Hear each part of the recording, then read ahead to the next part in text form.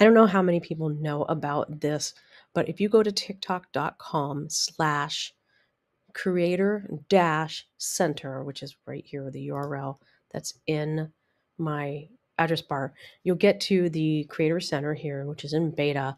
And from here, you can see all kinds of metrics on your main page. You can see some comments, you can see your recent posts, and kind of just over here on the side, like you can see, my stats. You can upload videos from here by clicking the upload button and, kind of go through that whole thing if you want to.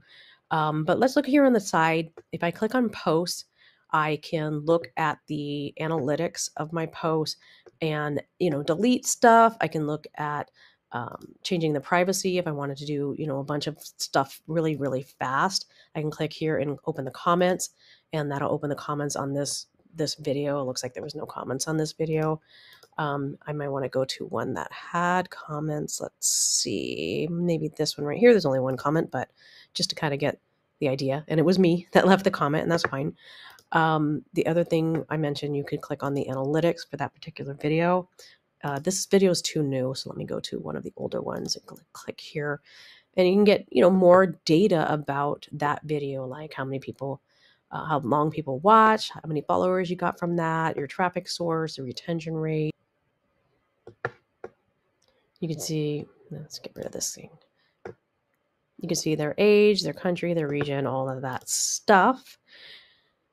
You can go here on the side and click on key metrics and look at your metrics over the last 28 days, 60 days, and it updates the charts here. You can look at your content. I don't know that this one is better than the post one. I mean, maybe if you wanted to look at, what was trending, this kind of gives you a view of that way of seeing the trending way. You can see more details about your followers, and kind of just scroll down and see all that stuff. And what I wanted to look at was my actual post. I want to click on, let's see, use the video. Okay. Don't really want to play it. Let's see, playback speed, nothing interesting there. But you can use these sort things. If you're looking for a specific video, like say I wanted to look for a video on my vibration plate.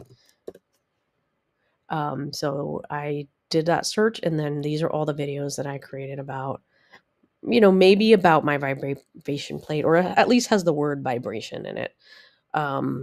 So, I want to see like how many times did I actually post about that thing, and like how good did those videos do, etc.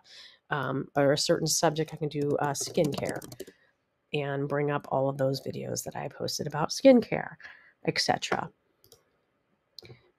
I can look at all videos that are, between 10K and 100K and maybe over 100K. And just kind of analyze how these videos are doing, what would I want to do more of, what would I want to do less of, stuff like that. And just kind of go through this. But one thing that I did want to go, and I don't know if I can see that on here, is I wanted to see whether the video got categorized or not. And I'm not seeing that on here. So I think I can only do that on the app itself. I can't even see it on the regular desktop version of TikTok. So I'd have to go to the app on my phone to see whether the video got categorized. And you would see that up here at the top. It would kind of just say like the category of the video, to see how well I'm hitting the points and getting TikTok to recognize what I'm talking about by the text on the screen, the words that I'm saying, my captions that I have down here, the stuff in my description. So like, where was I seeing that at?